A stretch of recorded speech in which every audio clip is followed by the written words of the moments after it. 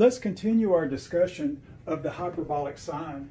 In the last video, we actually derived a formula for the inverse hyperbolic sine, and we also derived a formula for its derivative.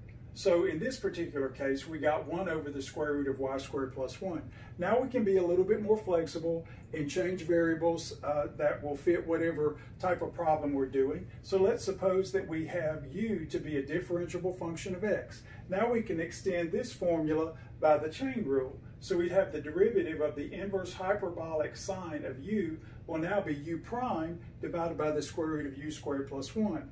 Now, of course, just like we've done many times before, we can take the inverse process and convert this derivative formula into an antiderivative formula. So this will give us the antiderivative, or the integral of du over the square root of u squared plus 1 is equal to the inverse hyperbolic sine of u plus c. Now, when we're doing definite integrals and we're doing an engineering problem or even math or physics problem, it's nice to have the logarithmic equivalent of the inverse hyperbolic sine. So it's usually preferred to write it this way. So we'll just go ahead and substitute for this the natural log of u plus the square root of u squared plus 1 plus an arbitrary constant, since we've already derived that. So now that's a nice integral formula, but it's not as good as it can be. Anytime we have formulas with these Pythagorean square roots, we like to extend them.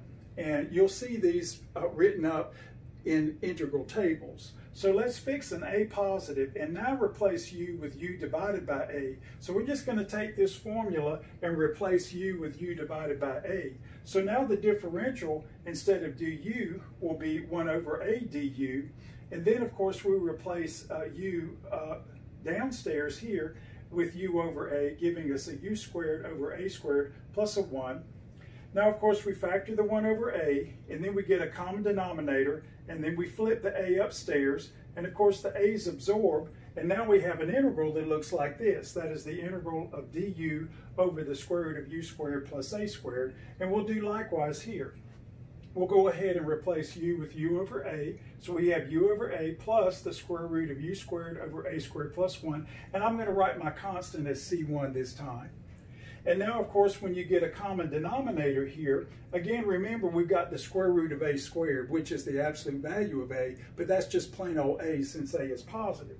So now we get the natural log of u plus the square root of u squared plus a squared divided by a.